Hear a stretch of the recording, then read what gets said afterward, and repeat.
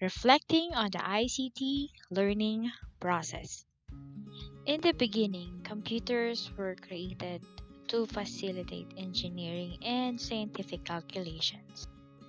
Then, gradually, the computer's usefulness found its way into business and industry. Computers were quite expensive initially, and only those with enough budget would be able to afford them. Over the years, as innovations progress, almost everyone can now afford them. Lately, computers have reached a point that they have also become common learning tools, finding their way into schools and homes to accomplish tasks and obtain knowledge and information. The learning process and the educational potential through computers and the internet are now evident. From the usual writing letters and reports, performing mathematical solutions, drawing and editing photos, and many others, materials abound in the realm of the World Wide Web for the learner to access and learn from. Online education and learning is now common both for the formal and the self help students. All this became available due to the advances in computer technology, internet communication, and educational innovations. Computers have been a big boom to education due to its effectiveness and efficiency.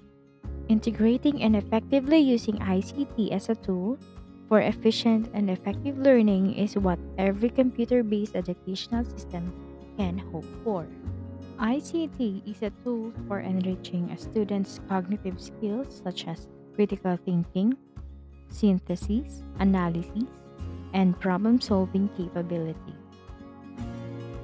As an individual learner in school or at home, the student now has access to enormous educational resources in advancing and learning more than what the regular classroom can offer.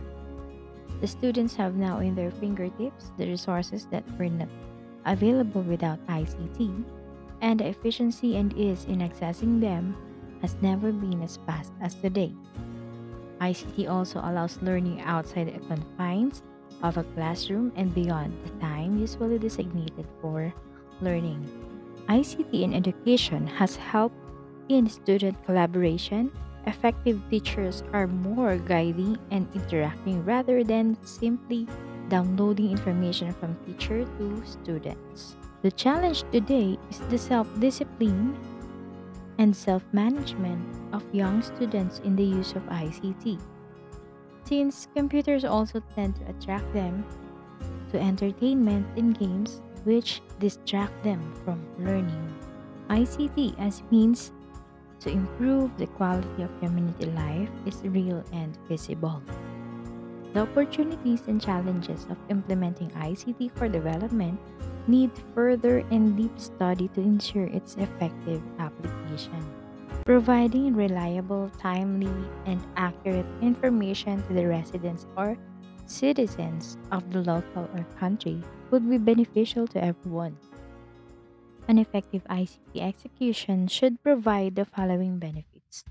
For number one, better income and business climate. Next is superior health system. Next, improved educational system.